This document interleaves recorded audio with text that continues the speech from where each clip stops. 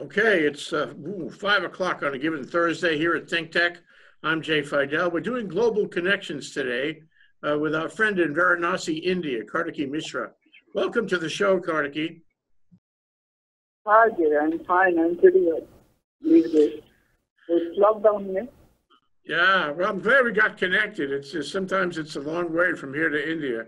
We can see you fine and we can hear you reasonably well. I think the big news, and you mentioned this to me before, the big news in India is COVID, that is coronavirus.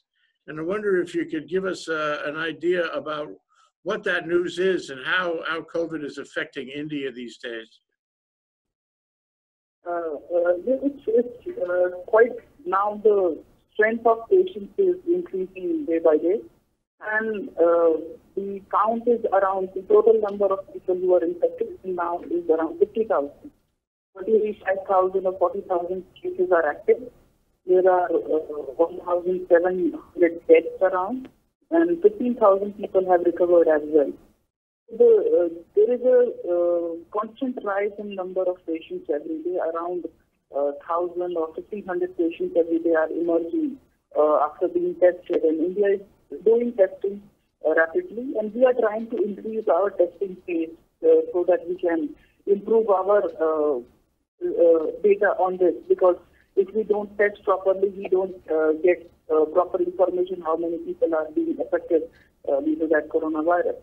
In Varanasi itself, I guess around 77 people are infected by the coronavirus. There is one casualty and 10 people have recovered in Varanasi. So it is pandemic throughout India. All of India it is a complete lockdown in India since March, and it's May now, and I think this lockdown will continue till end of May, I believe. But the government is trying to move that lockdown for economic purposes because it's now damaging the economy. Well, India is pretty advanced on medicine, and this is a challenge. So far, India has done pretty well, but it could take off any time, as you say. And I wonder, what about the social distancing? Are people staying at a distance? Are they wearing face masks? Yes, masks are now compulsory, that everyone who is going outside should wear mask and gloves. It's pretty necessary now. People are trying to follow that. The problem is sometimes people neglect it also when they are too busy or they need something. They don't think about that. But now, as the government is increasing the awareness about social distancing and all these things, people are getting much more aware these days and are now following. I think it will take some time to accept that fact of social distancing because it's totally something new that we weren't taken prior to this challenge in the world. So I believe the social distancing will become a habit. It will take some time, but after this coronavirus pandemic, it will be a permanent thing as well. You know, I read that you have some very interesting initiatives going on. One, for example, is you put a bunch of doctors or medical students on an airplane and you fly them from one part of India to another in order to deal with any outbreak. That's very impressive. Is that happening as a regular matter? Yes, the government is trying to take that initiative, and our medical teams and doctors are responding quite well. And certainly, I believe that this pandemic has led to us in a stage that we can improve our medical infrastructure if we think about corona right now. And we are trying to implement that. We are trying to improve our medical staff training. We are trying to provide PPE kits and everything possible to our staff. And people are being taken care of, and the medical staff is working quite hard these days on with patients, and we are calling them Corona warriors. Our police staff, our medical staff, who is working on the front line, and the government is trying to appreciate the efforts of people. So, things to this. I read also that you have trains.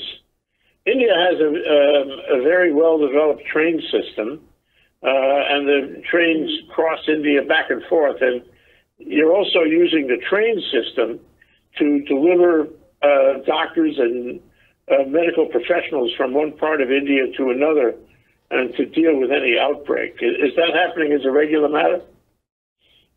Yes, it's happening. And when we are talking about trains, I will say that government is trying to use those trains also as quarantine centers if needed.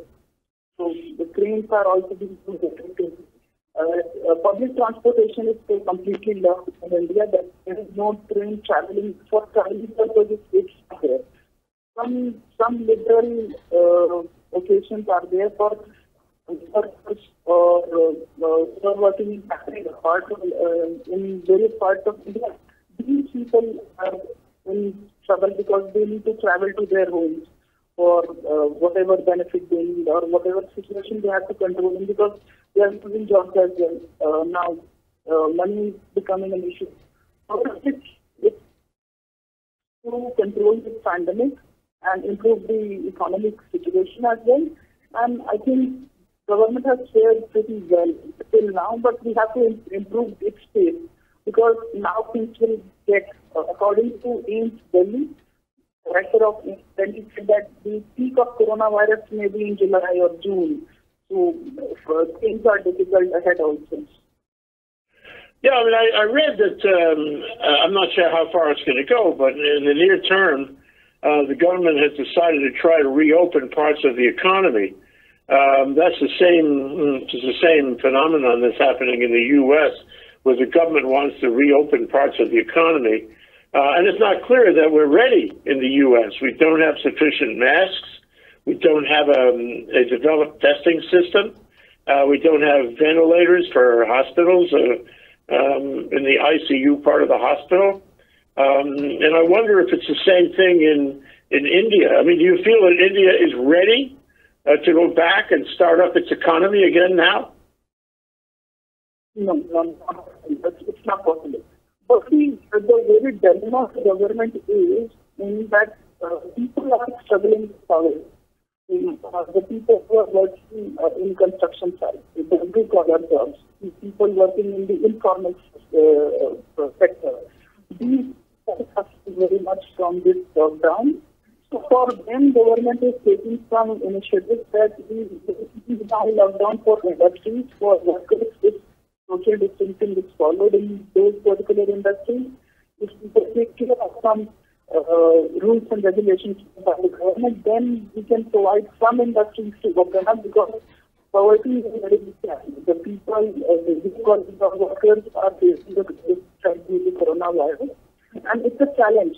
If you think about coronavirus, so the question arises, sometimes poverty leads to a situation that we can't close up the economy for a long time.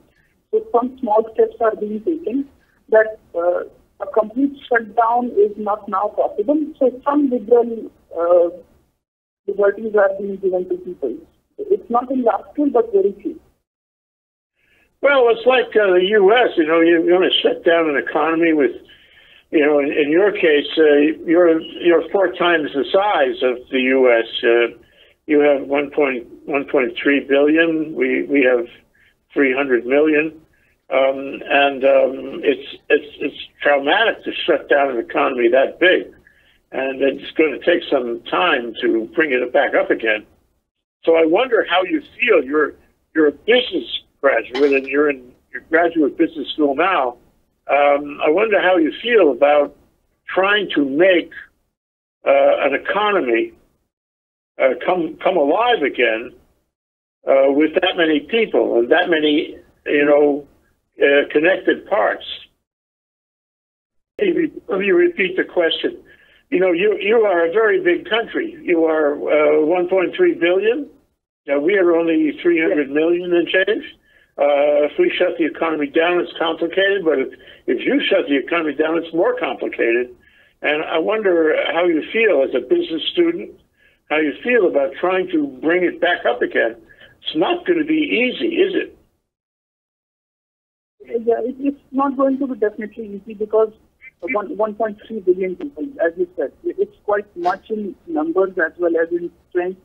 So the problem is, the more the population we have, the more number of chances of people being unemployed, more chances of getting people in poverty if things don't improve in future. So government is trying to take steps that some sectors will be opened, the IT sector, the sector which is using software will open up, some industries will open up, but the complete overall improvement of economy is not possible in today's scenario. It will be happening somewhere in future. I see around December or January, because this coronavirus pandemic will stay with us for a very long time. Not just in India, but in the rest of the world as well. I think the number of patients are increasing in the United States as well. 1 million people or 1 million plus people are affected in the United States. 70,000 casualties. It's damaging US as well. Global economy is in trouble right now. Oh, sure, absolutely right, and likely to get worse, I would say. So what about the people in India who don't have reserve funds? What about the people in India who could be hungry? You know, they don't have a job, they don't have any income, they don't have anything to fall back on. Is the government of India, Mr. Modi, is the government of India able to help them and to pass out food, to pass out money so they don't starve? What's being done about that? The government is trying to do that no people should get hungry or get into poverty due to this. So some efforts are being taken by the government to improve the people, not just in government, who are trying to send rations and food to people who are living around cities. Due to lockdown, no one can travel. So government is delivering food from door to door. It's government's initiative.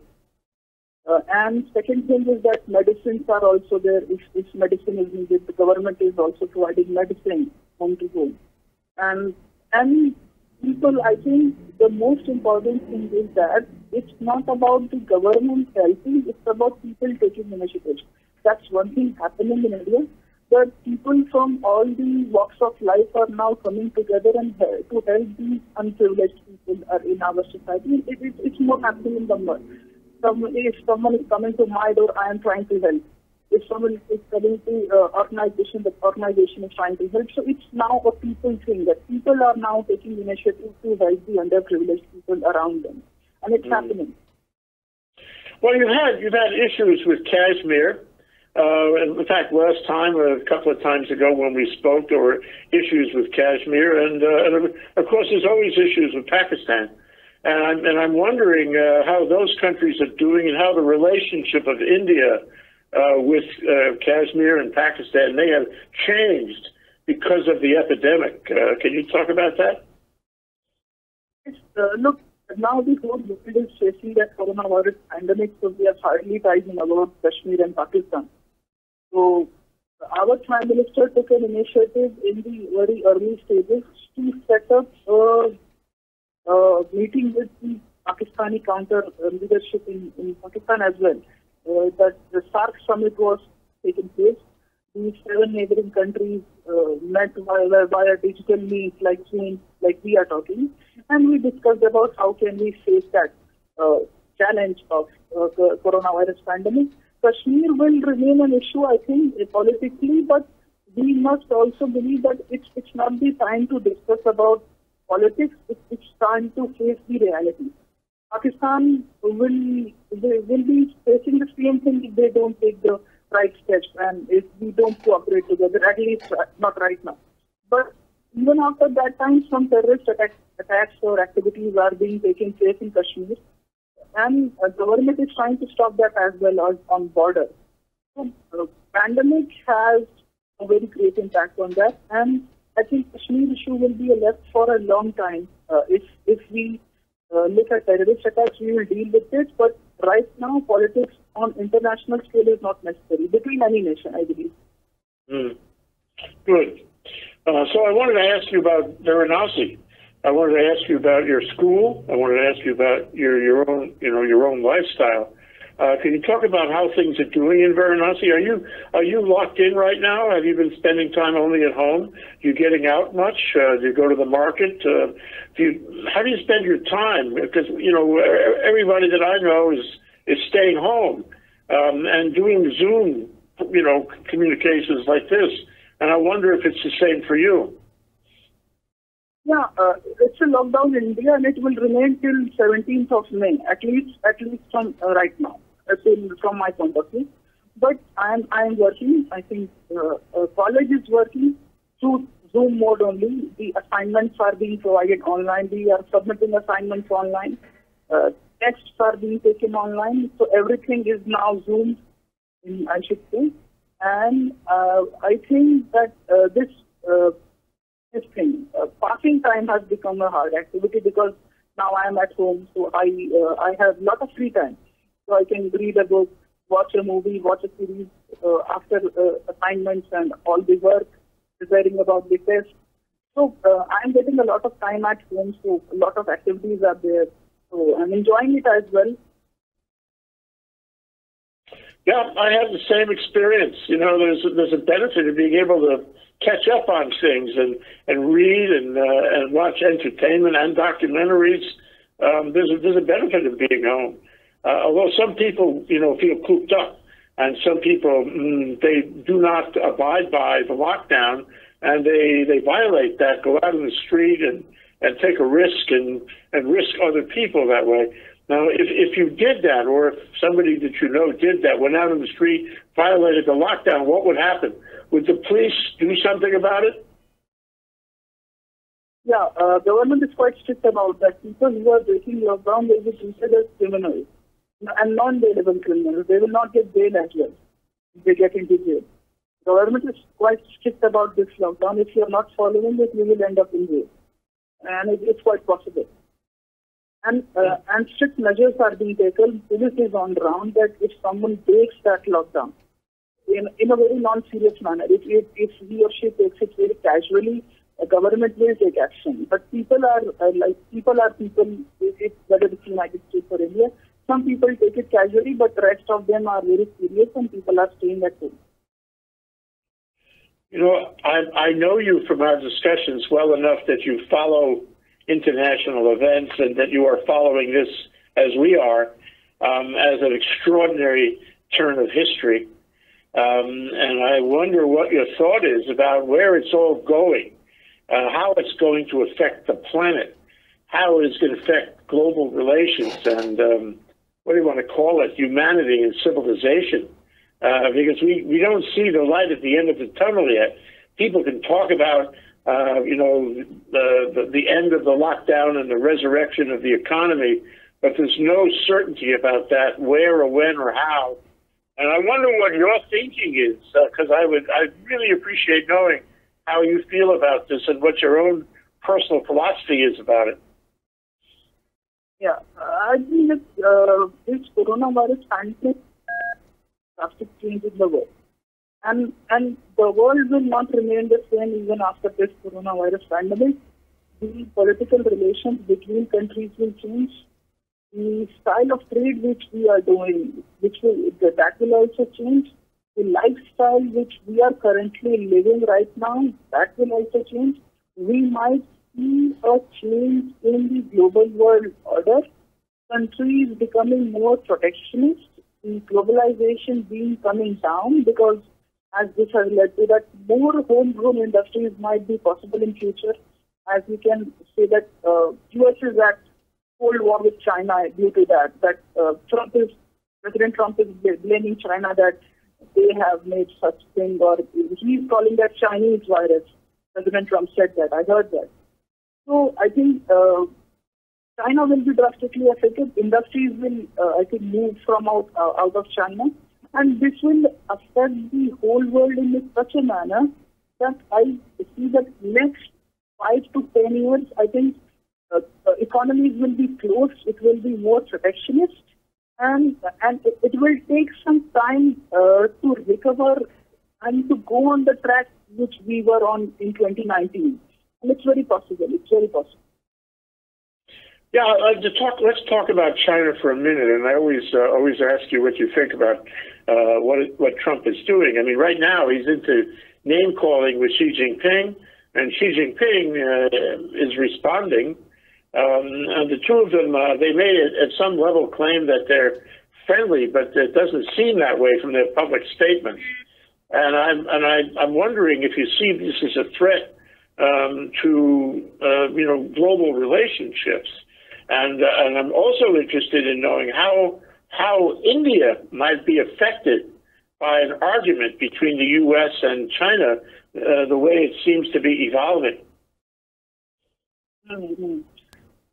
China is a very piece of puzzle in this coronavirus pandemic, I believe, because the home origin of coronavirus was China, and they tried to cover it up.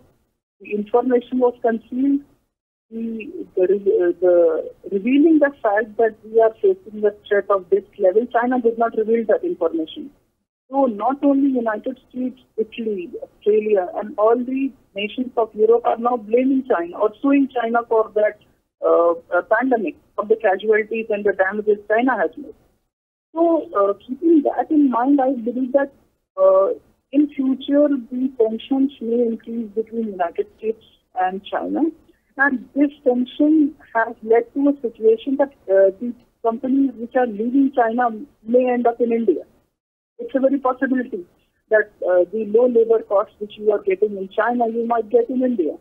So it's an opportunity for India, but India is also trying to balance that fact that if we get into trouble between United States and China, we might face some issues because China is third largest trading partner of India. And I think this has led to a situation of balancing that India will try to balance between United States and China, that things get managed somehow and we move on to future with this balanced policy. Mm. So you're not too far from the northern border of India in Varanasi. I wonder, is the northern border closed? Are the borders of India closed right now? Is it porous between India and the surrounding countries, including China? Yes, the borders are closed. There is no travel between countries and neighboring countries. Even flights are being stopped. So there is no travel between nations. Any kind of travel, it's not possible in such scenario. So even state to state, city to city is not possible. So I can't imagine a travel between nations will be possible. And it's not. And I'm not saying that in future that it will be very possible as well. But I'm not saying that flights will take place in future as well in months coming in July or June. People will take precautions, and I believe that international flights and travel will somehow begin after July or August, if possible somehow. Yeah, as we say, knock wood, knock wood. So, Mr. Modi, how is he doing? Is he popular? Is he popular with you? Is he popular with the people that you talk to? Is the country behind him? Does the country believe he's doing the right thing? Yes, I think as a Prime Minister, it's now a global threat. So as a Prime Minister, every single Chief Minister or Governor, what we call in the United States, similar post is called Chief Minister in India. Every Chief Minister, every federal level government in India is now trying to work with the central government, with the Modi government, so that so we can deal with this pandemic, because it's not now about politics, it's now about handling the issue.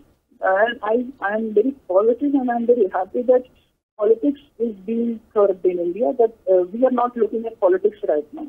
I think people are also, political parties may see politics, but people are not seeing politics right now. The only issue we have to deal with is coronavirus, and that's the only thing that government is having in mind right now. Politics will begin after this, but not right now. It's not the best time to start politics. Well, I know that you have a lot of access to American news, and you know that in America, a good percentage of the people feel that Trump has been very unsuccessful, very misguided in his actions and policies around the coronavirus. And he's motivated in large part by his political aspirations to win the election in November. But I wonder how, you know, I've asked you this question before. I wonder how you and the people you know in India, how you feel about the effectiveness of Trump's policies and actions on the coronavirus. I think one thing which I can say that President Trump did not took coronavirus seriously in the beginning. When the threat reached a particular level, then the government of the United States took action to curb that. And even right now, I think Trump is eager to open up the lockdown. I'm seeing that possible. But he's quite excited how I can end that lockdown and get the economy back on track. But at least from my point of view, the United States is not in a position right now to end the lockdown and to bring back the economy. And talking about the United States election in November, I don't think that elections will happen if things remain like that in future. You may have to postpone the election. It's quite possible. If Olympics can get postponed, so can the US election. So that there is a possibility that elections will face the Trump might face a very great threat in elections because he's not handling that situation quite well. President Trump should improve his way of dealing with this coronavirus and be more sensitive towards people of the United States. And I think he can do that, but it will need some time. He is not right now in the dealing mode with coronavirus. He's not in political mode of winning the US elections. Joe Biden is there in competition. He is closing in. Joe Biden is closing in with his president. So I think that US elections will face some challenges this time. Now, who do you support?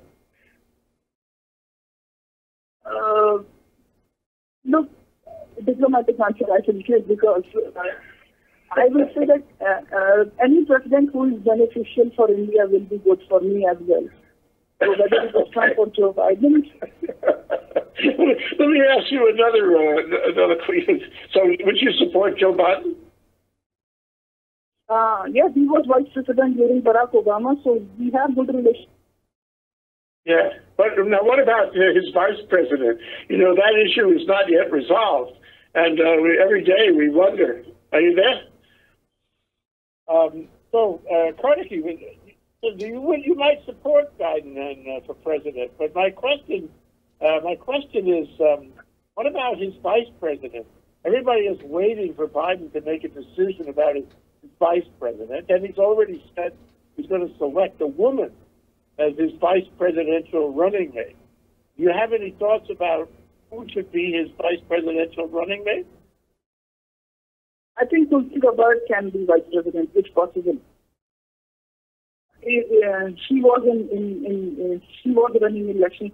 She might become vice president, and I think Joe Biden will give a very tough competition to Donald Trump this time because this 2020 will be a very challenging thing for President Trump as well. And US elections will get interesting this time, quite interesting that he might win. Because prior to this pandemic and the situation being serious, I was thinking that Trump might have a chance at winning the election. But right now, I think President Trump is quite poorly handling this situation. This might affect the approval rating in the US election.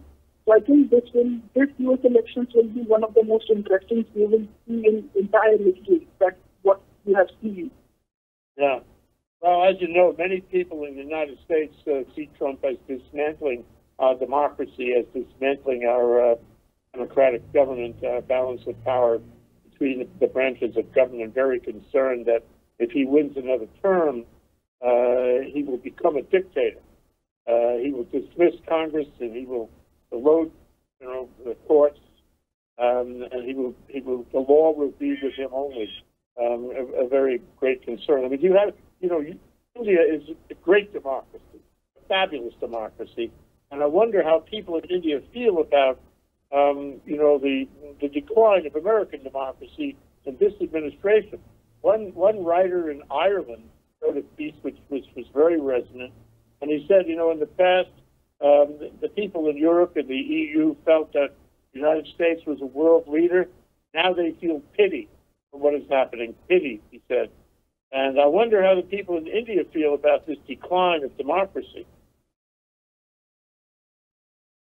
Democracy being said, that I think democracy is all about people's trust in government. That how much people trust government is the proof of democracy. That, I can personally say that it's not about president or prime minister using power, it's about people. If people decide to vote someone and get together, no one can stop them. And it's fairly simple. And when talking about democracy, sometimes one thing which I have observed through Indian politics is that one Prime Minister won 2 elections consecutively, and that also with a very landslide victory. People saw him as a kind of dictator that who can't be stopped.